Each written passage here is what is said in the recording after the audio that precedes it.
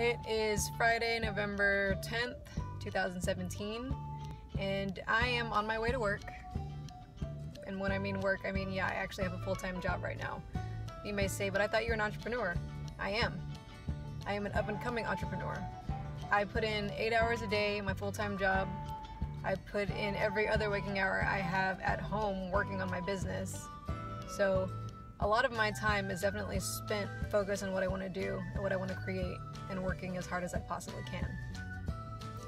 By the end of January, early February of 2018, I plan on quitting my full-time job and becoming a full-time online entrepreneur. I'm going to be posting a lot more vlogs like this to kind of show you what I'm doing, where I'm at. You can follow my journey, subscribe to this channel. And yeah, I'll let you know how it goes. You'll be able to watch me from here all the way up to full-time entrepreneurship. It's going to be awesome, guys. You who know Cameron George, a little bit of his backstory through some of the vlogs that maybe we've created, or some of the things that maybe he shared on some of the elite webinars, or some of the different calls that he's done. He comes from a back.